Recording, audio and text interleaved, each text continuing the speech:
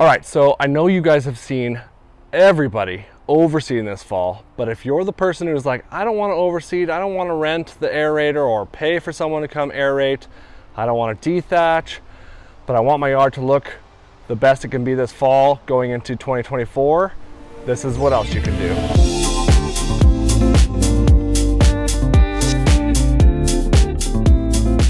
If your lawn is a little bit thin and you want it to look a little bit better, fall, ooh, it's windy out. Fall time is the best time to get your lawn looking right for the end of the year going into 2024. What can you do? Fertilize and pre-emergent.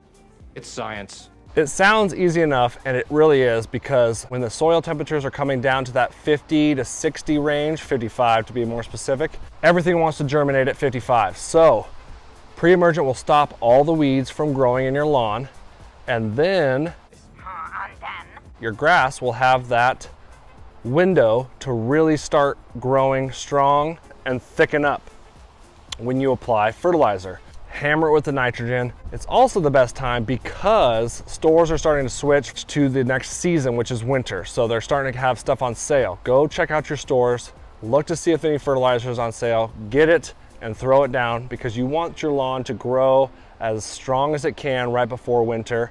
That way in the spring, it will be in that state as again, and you'll have a better success rate in 2024.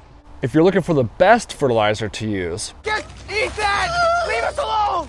My go-to is Milorganite, as well as the Anderson company. I've used a couple bags this year. Great product. Get yourself a couple hose end sprayers, spray the lawn down, and get that grass growing as thick and as lush as you can going into winter. I like the idea of it more than I actually like it. The specifics on pre-emergent. If you're not seeding, you can go with a prodiamine, and that is sold online. You can find it on Do My Own. You can find it on Yard Mastery. If you are seeding, Tenacity, because the mesotrione, the chemical that's used in Tenacity, does not kill your grass seed, but it kills the weed seeds, so it is safe to use when you seed. Let the master show you how to get it done.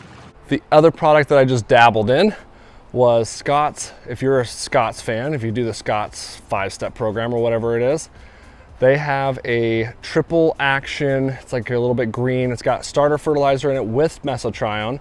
If you like to just wing it and fling it, that is another good option. It's a little bit more expensive. It's like 50 bucks and it covers 4,000 square feet. So it's a little bit more pricey than getting a pre-emergent like prodiamine or Tenacity.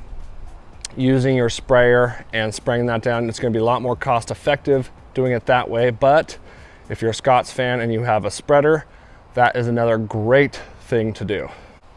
Those are your two choices. I highly recommend using a pre-emergent this year to stop your weeds, stop them from spreading. That way spring comes around, you have a lot less weeds. So if you decided not to overseed this year, make sure you just keep mowing really frequently. That will give you the healthiest grass, as well as keep throwing fertilizer down, get that grass growing thick and strong, and also make sure to throw down some sort of pre-emergent, whether it be liquid or granular.